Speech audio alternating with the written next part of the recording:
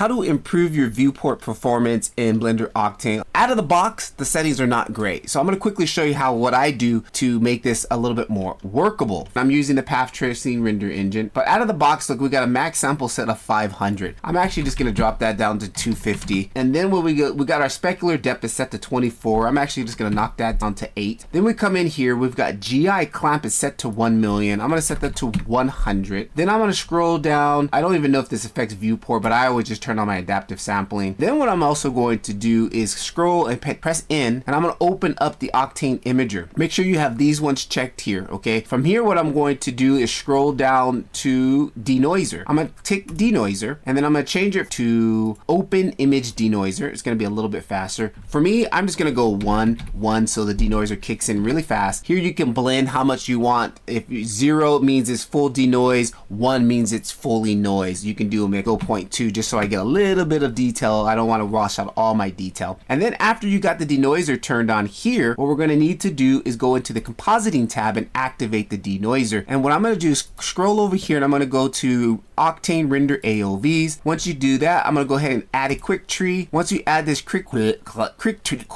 tree, you should be all ready to go. And you'll notice you'll see beauty here. I'm just going to switch that to denoise. And now if I go ahead and go back to my viewport, and if we scroll back over here to the side and click on render view layers, here it's set to classic render style. I'm going to change that to render AOV. And then I'm going to go to AOV node tree, and I'm going to select Octane AOV, which is the system we just did. And there it is. The denoising is okay.